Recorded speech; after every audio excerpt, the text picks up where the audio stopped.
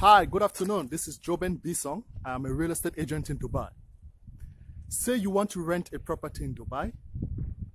What do you need to know? What do you have to do?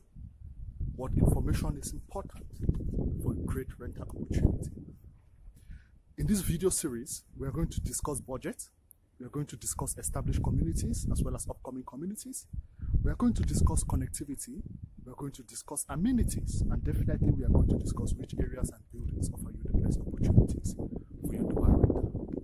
So as you all know, I'm a real estate agent in Dubai. So stay tuned and follow the series for the best of information.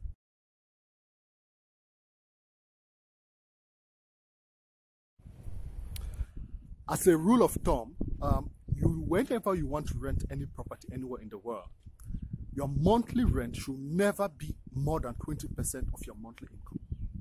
That is something you have to consider and you have to be very aware of. Another thing you have to do is you have to decide which community will best match your requirements. Are you looking for property in an upcoming community?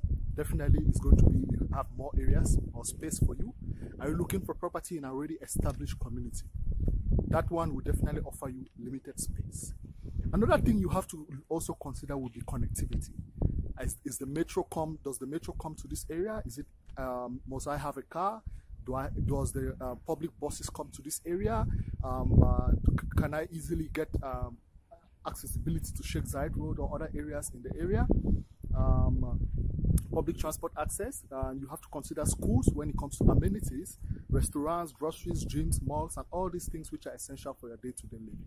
So you have to consider these areas, and of course, you have to definitely choose an area which is very near to where you work or to where your children go to school, and definitely a building which offers you the best of modern amenities for recreation. Right, so you have to consider leisure, you have to consider children's play area, you have to consider entertainment. So those are some of the things you need to consider when looking for a place to rent. So I hope this was informative. I hope this information